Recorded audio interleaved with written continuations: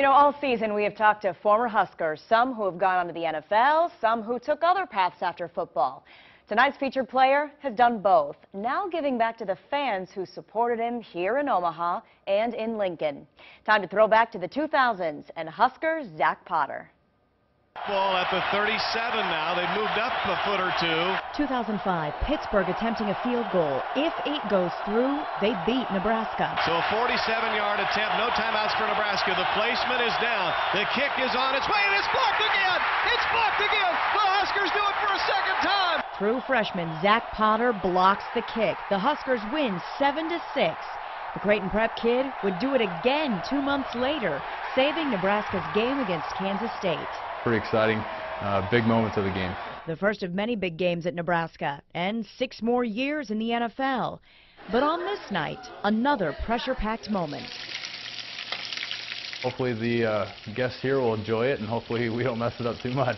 Potter is cooking dinner at Omaha's Ronald McDonald House, a place to help families who come to Omaha for medical treatment for their kids. I think it's a great charity. It gives back, obviously, to many families who have children that have, that need help here, and it gives a spot for their families to come to. Big Red Recipes organized this, asking Potter and other former Huskers to share their favorite meals, with proceeds going to their favorite charities.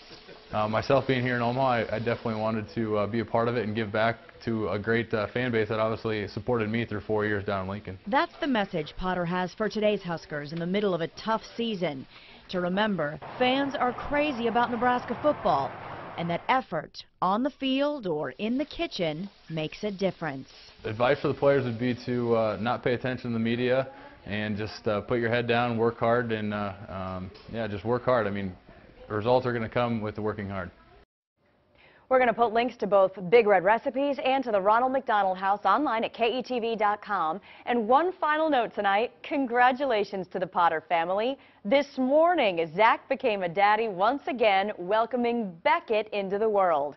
Another possible black shirt, folks. Beckett weighs in at 9 pounds, 9 ounces, 22 inches long, and so cute. Wow. Big baby.